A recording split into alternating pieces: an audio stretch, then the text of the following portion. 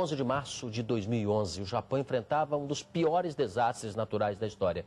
Um terremoto de 9 graus na escala Richter, seguido de tsunami, devastou cidades e matou quase 20 mil pessoas. A catástrofe provocou um grave vazamento na usina nuclear de Fukushima, o maior complexo de energia do país. O custo de reconstrução do Japão deve passar dos 400 bilhões de reais.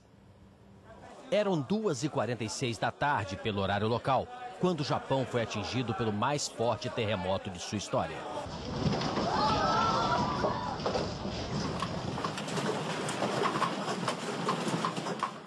O epicentro foi localizado em alto mar, na costa da ilha de Honshu.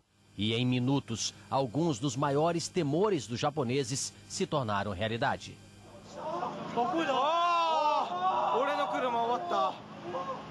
Um gigantesco tsunami se formou logo depois do abalo e avançou sem piedade sobre o arquipélago. Este navio, literalmente, passou por cima da onda gigante. Já as cidades costeiras tiveram um destino bem pior. A água do mar varreu as ruas e arrastou casas, carros e tudo que estava pela frente, como se fossem maquetes. Navios que estavam atracados nos portos acabaram em cima de prédios. E milhares de vidas desapareceram em instantes. E isso em um país preparado e acostumado a terremotos e maremotos. Nem mesmo as projeções mais pessimistas de engenheiros e técnicos chegavam perto do que se via naquele dia.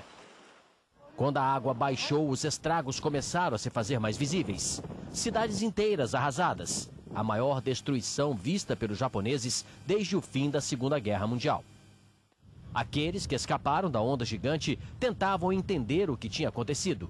A começar pelo, por vezes, frustrante busca pelos desaparecidos. Até hoje, equipes de resgate vasculham as toneladas de escombros. Eles procuram sinais de pelo menos algumas das 3.200 pessoas que seguem desaparecidas. Além da lembrança das vítimas, os que sobreviveram se depararam com a difícil tarefa de reconstruir casas, cidades, vidas inteiras. Mas a tragédia japonesa ainda teria mais um inesperado capítulo. Além das cidades devastadas pelo terremoto e pelo tsunami, algumas instalações nucleares do país sofreram danos sérios. Especialmente a central de Fukushima. As câmeras flagraram o momento em que a onda atingiu a instalação. Era o início de um dos maiores acidentes nucleares da história. Explosões nos reatores, falhas nos sistemas de segurança, um acidente considerado nível 7, o mais alto da escala da Agência Internacional de Energia Atômica. Centenas de bombeiros e voluntários desafiaram os riscos da contaminação e trabalharam para evitar um desastre ainda maior.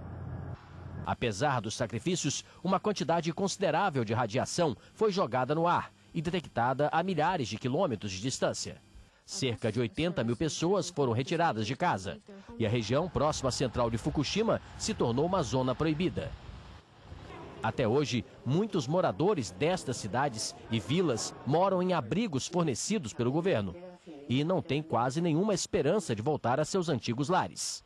Até porque, apesar de controlada a situação na central nuclear, estima-se que a descontaminação da área leve de 3 a 4 décadas. Durante todo o domingo, os japoneses participaram de cerimônias em homenagem às vítimas. Também